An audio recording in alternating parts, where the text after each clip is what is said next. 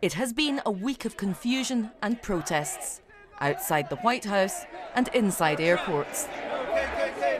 But the most significant opposition to Donald Trump's immigration ban came from Judge James Robart in this Seattle courtroom. I find that the court should and will grant the temporary restraining order. Overruling President Trump's executive order that he signed just 8 days ago. Now people are free to travel once again into the United States.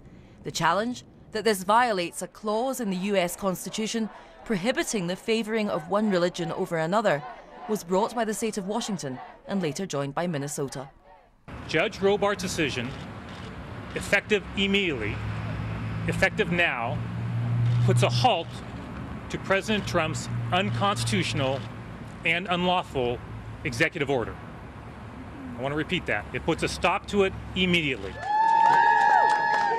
In the last week, some passengers have still managed to enter the United States due to other statewide legal challenges, like here in Boston. Now, the US Customs Agency has told airlines passengers from the 7 mainly Muslim countries who were barred, they can now fly.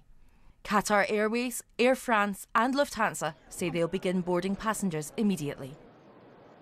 The White House says it will fight this court ruling. In a statement, it said, the Department of Justice intends to file an emergency stay of this outrageous order and defend the executive order of the president, but then 15 minutes later toned that wording down, removing outrageous.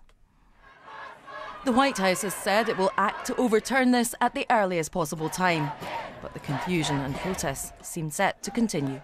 Katrina Renton, BBC News.